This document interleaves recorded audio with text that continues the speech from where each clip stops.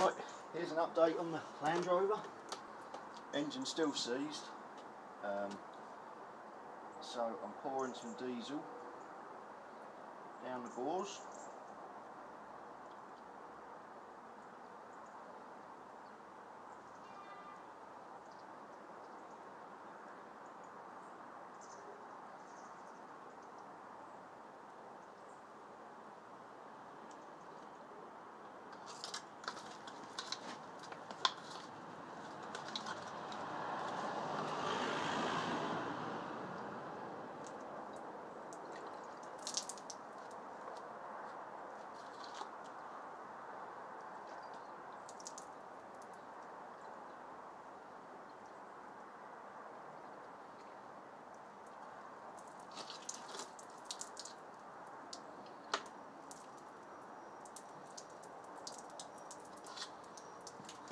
Like that.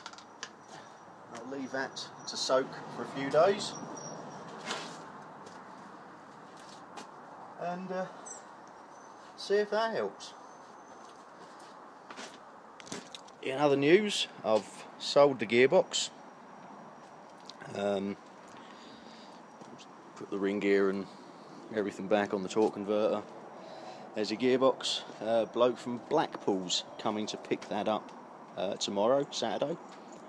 50 quid for it, which I thought was okay. It's unknown condition, and I only paid £42 for that,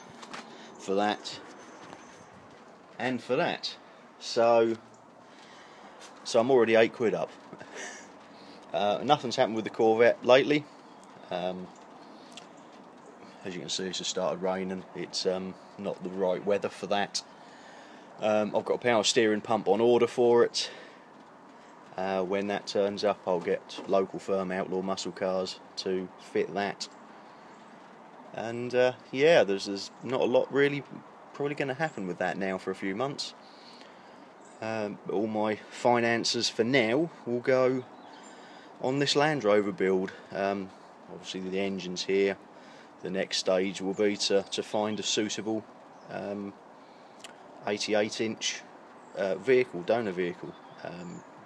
Get most of the body work off it and hopefully a workable chassis, but if not, obviously I can order a brand new galvanised chassis for not too much money. So that's an update for now. I'll keep you posted when more happens. Thanks for watching.